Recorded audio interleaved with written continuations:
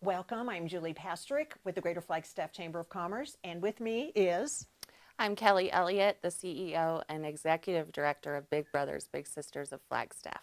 Kelly. I am so happy to be sitting here with you, and I want to congratulate you on your Athena nomination.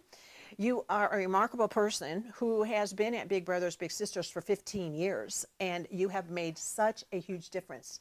What is it that keeps you going and passionate about your mission? Thank you, Julie. I'm so honored to be here, by the way. I, I went into social work with the ideal that I wanted to help change lives. And I was lucky enough to start my career at Big Brothers Big Sisters through the NAU social work department. I was getting my degree there, and I got to be an intern under Clay McCauslin, who founded Big Sisters. And I think she was an Athena winner too. Yes. But she was really like a big sister to me and a mentor to me, and really inspired me in my love of working with children. It's something I didn't know that I wanted to do until I was there. And I just love my job, and I love my team and the opportunities that I get to experience over these years. It's been very fulfilling. So. I love that. That's a beautiful word. And believe me, the bigs and the littles love you too, and so do all of the people that are taking time out to help the lives of the younger kids. Well, I know from your application that through COVID-19, you've really pivoted and you've really had to change it up.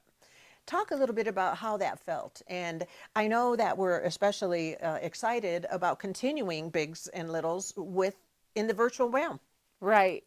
Yeah. So a year ago, almost now, we went into lockdown and basically went into survival mode for our bigs and littles and their families. We just immediately started to try to figure out how we could help care for their basic needs at that point. And then it moved into we need to make sure that they keep connected. Exactly. Because everyone was separated from each other and stuck at home. And so... Was that easy to figure out?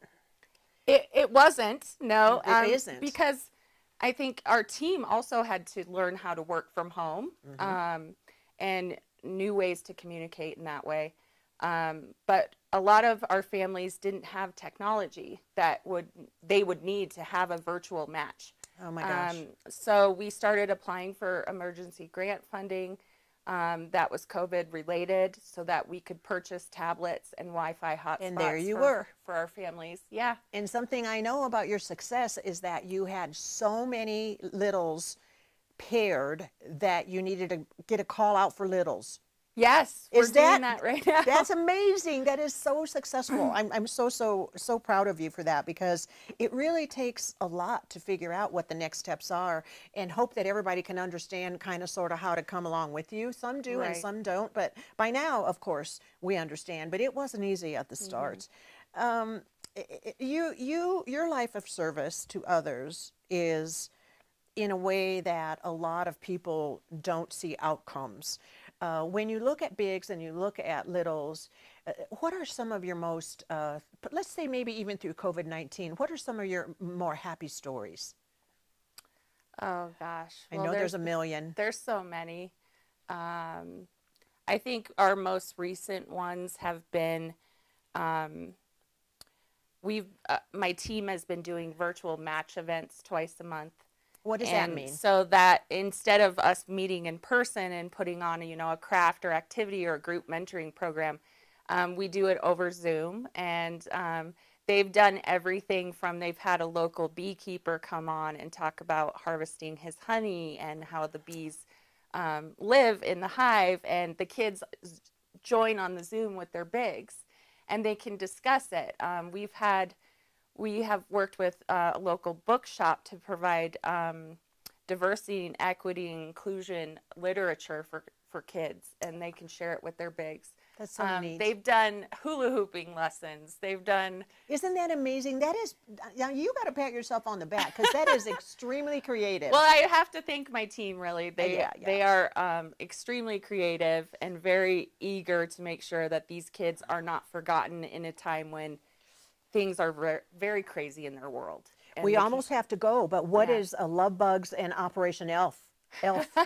Those are two new things we did this year because of COVID. Normally we have a big holiday party at Little America, and all the kids get a present, and our board members love to organize that, but we couldn't do it this year. So they all dressed up as elves, and they went and delivered gifts to the littles' houses safely. So cool.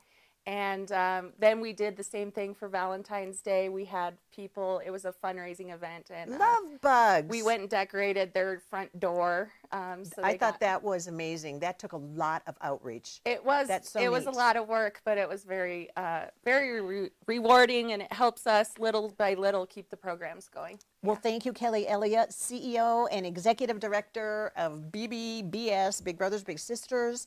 What does this Athena nomination mean to you as we close?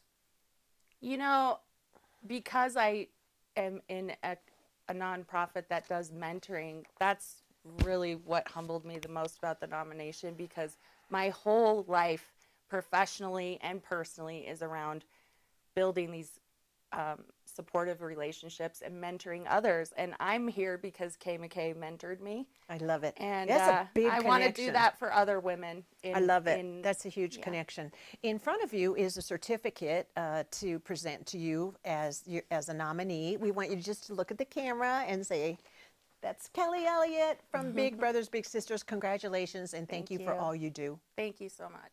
We appreciate it.